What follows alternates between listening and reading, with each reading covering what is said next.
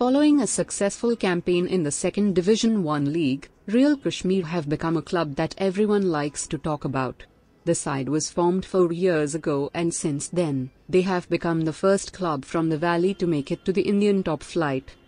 NNIS correspondent sat down with the former Peterhead FC footballer and Real Kashmir FC top performer Mason Robertson.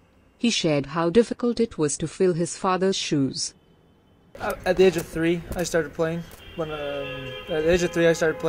know, every Christmas now, everyone's always asking for a new iPhone, new stuff. I always asked for a football. It's all I wanted.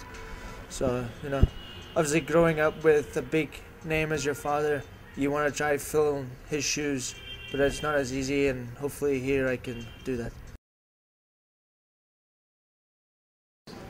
I would describe Real Kashmir as a family. You know, every single person here, you know, actually when I first came here, everyone was always waiting for me out the airport. You know, they welcomed me. I went to the owner's house, and then I came here, met all the players, and everyone just talked to me. And I've never faced any problem here. You know, like I've said, Real Kashmir is a family. Everyone's supporting me, doing what I can. And, you know, outside, everyone's so friendly. I always come out walking down the street. Everyone says hello, how are you? So I am really enjoying myself here.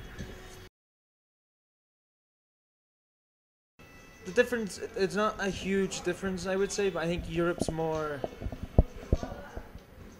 I mean, obviously they play a lot better, but, you know, India's not far off, and hopefully by the time India catches up to Europe football, it makes Indian football great.